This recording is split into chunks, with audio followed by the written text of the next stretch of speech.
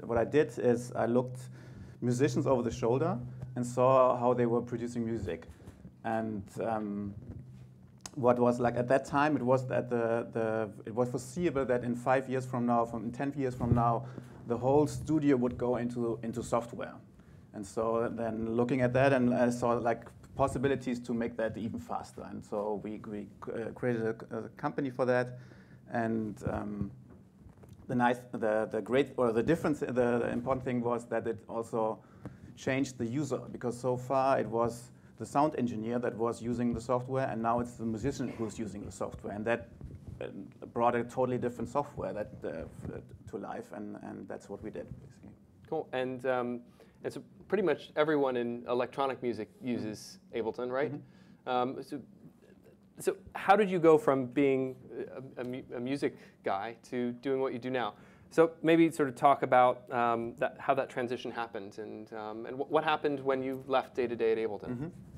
Yeah, well, so at some point I just had enough money earned with the company, and I had a diagnosis of a tumor that made me think about what I want to do in life and what I want to achieve, and so I thought about it, and noticed I felt an urge in me to do something more profoundly good, and so I took I stepped down from my position at the CTO of the company, took my wife and my two children, and traveled around the world. We tried to get as close to the poor as we could. And for example, we lived for 3 months in a slum in Africa with the whole family, and it was a really intense experience. Yeah. And so that gave you perspective on some of the issues that people living in tough situations face. Yeah. And so how do you go from experiencing that and living in it to doing something about it? Like, what was your thought process? Well, the first thing that happened was I was overwhelmed by the complexity and the size of all these problems. Like when I came back to Germany, I was pretty much ready to give up and to focus on something smaller. And then again, I watched somebody, and this time at that time it was my daughter. She was using math learning software, and so I've looked at her and how she was using it. And sometimes it happened that she was learning a new concept just on her own, without just the computer and her. She was just 6 years old, and I thought, like, well, if this is sometimes happens, because right now there's no software where it happens constantly. You always need a teacher for that, like in between.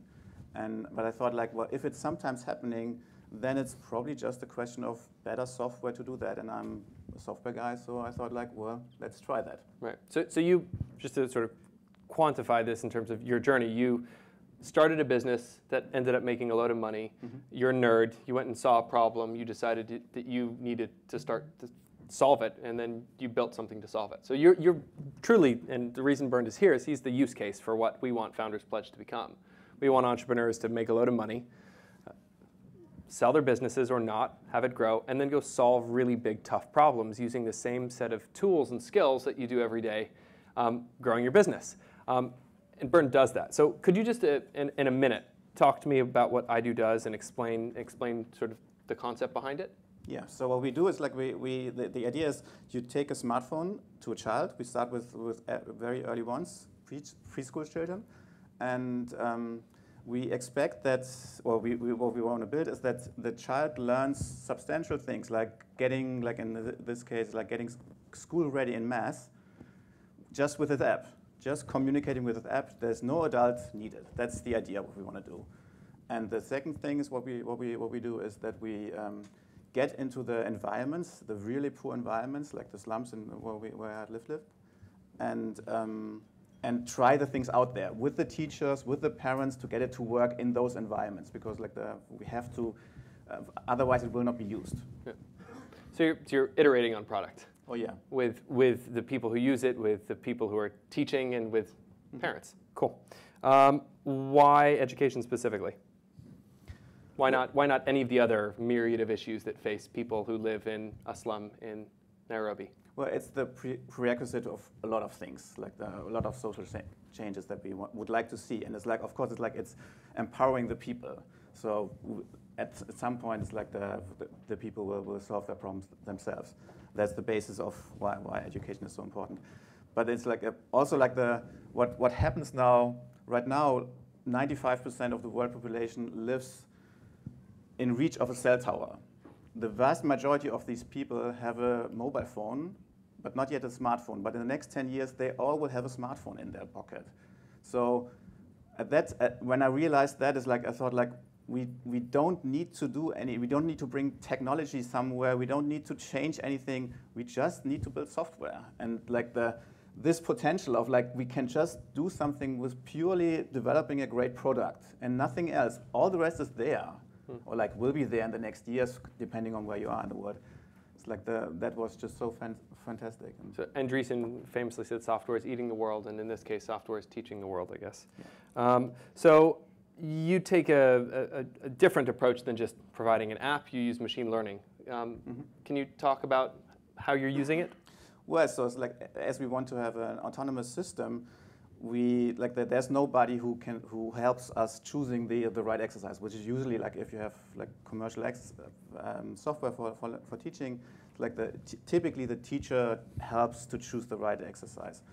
And what we do is try to like use machine learning algorithm to find the best exercise for every child, personalized of course, and do this over and over again. Right. And so what stage are you with EIDU? From what I understand, it's relatively early. You're funding it yourself. Yeah.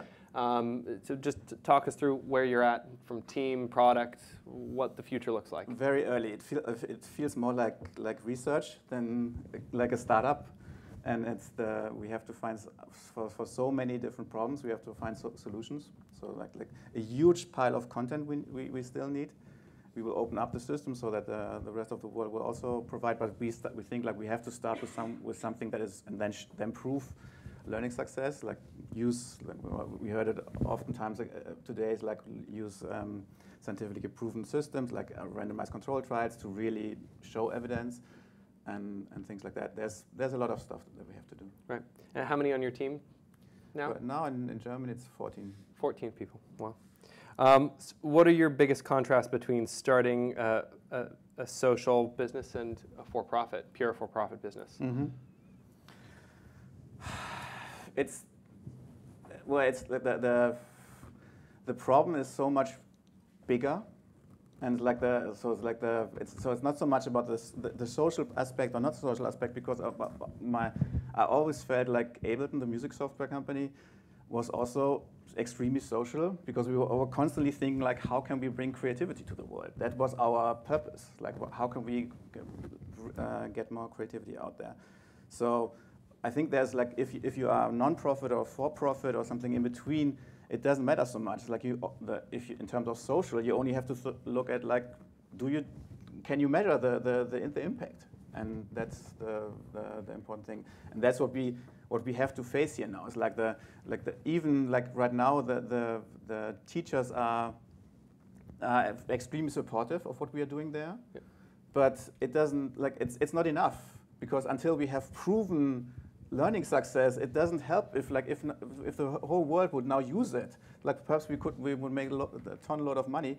But unfortunately, if we can't prove learning success, it all doesn't matter. Really matter, does it? Yeah. So do you have any thoughts on the skills exchange and the overlap between the two sectors? So what can the for-profit teach to the nonprofit, and what can the nonprofit teach to the for-profit? Is there an overlap? I think it's like it's so near to each other from my point of view, because like today we heard so many nonprofits who are taking like startup thinking, and like all these things are so near to each other. So like it's more like if you have a traditional NGO that is huge and just looks at the totally wrong things, like optimizing for the donors and things like that, then it feels like, well, it's very near to how government's functioning, like also very inefficient. But if you look at the guys we saw today, it's like they are so like into transparency and fast iterating and all these things, and that's very near to a startup. Right. Cool. So let's open up for questions. My timer is beeping. So we're not going to use Slido because we have a tiny thing. Raise your hand if you have a question. Yes. Hi, Erin Semi. So when you lived for 3 months with your family in the slums, what was the most surprising thing you guys learned and experienced together as a family? I guess the complexity of everything. So it's like if you think like you start somewhere and you want to change something, and then you experience that like it will never work because the systems are so complex, the social systems are so complex. And that's what you see there is like when the governments are doing things, there's like they screw up so often because it's so tricky to get this stuff working in those environments. And that was like probably the most important thing I learned. So there's a reason why it's these big persistent systemic problems, because they don't have easy solutions. There's no silver bullets, right? So it's tough. Anyone else? Nikhil. Yeah, it'd be great to hear your thought process for how you decided you wanted to actually build your own solution for this problem versus investing in or supporting something that's already out there. Do you just not believe that someone else could do it, or that it existed out there already? Well, I'm a software developer, so I always think like, well, probably I find a good solution. But honestly, I looked at the market and I couldn't find anything that has the potential to work there. It's like if you really want to go into like these very poor environments, you have to solve much more than just the learning aspect. And I couldn't find anything that fits there. Yes.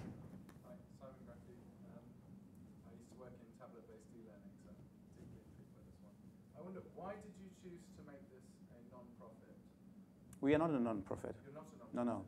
Okay, why did you choose to make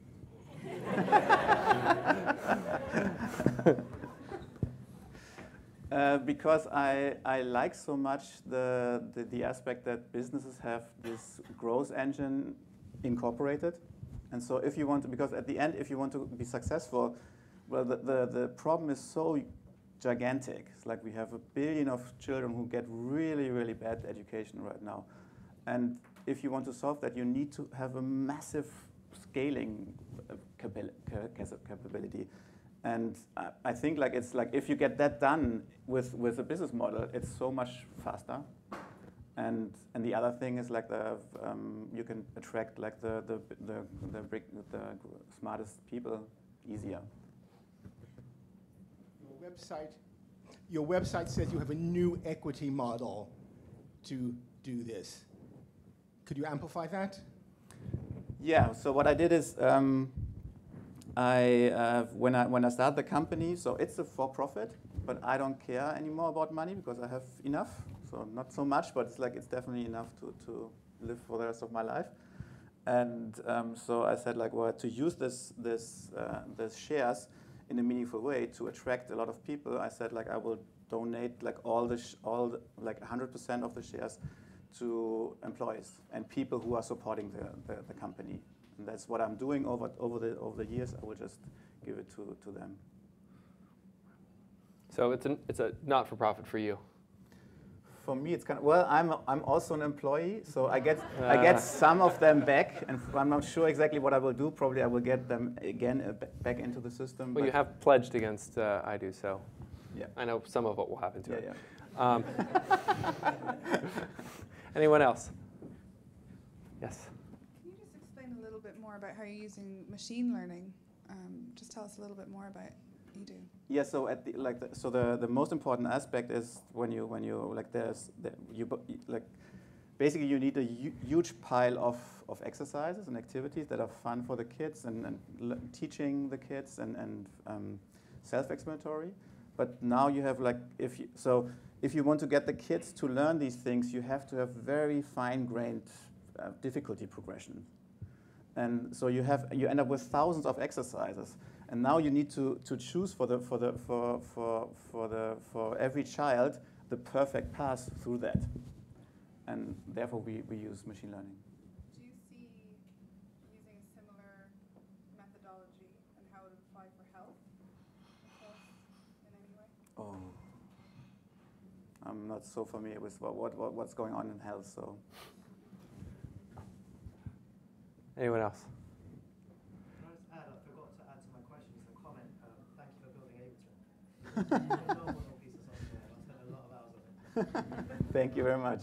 So, Bernd, if you had to sort of round out today, if you had, so I know there's no silver bullets and there's no key takeaways, but if you had to give us a key takeaway about your journey, right, and what you would encourage everyone else here to do when they have the tremendous success that obviously they all will, what would it be? Travel. Travel. Go to the places, see them firsthand, and then it will anyway. You will, like, if you are connected to this, you will act. And if not, then do something else. It's totally fine. Everybody does. But I'm pretty sure it's like if you see the world, you will do something. So go out there. Go out and do it. All right, guys. Big round of applause for Bernd. Thank you. Thank you.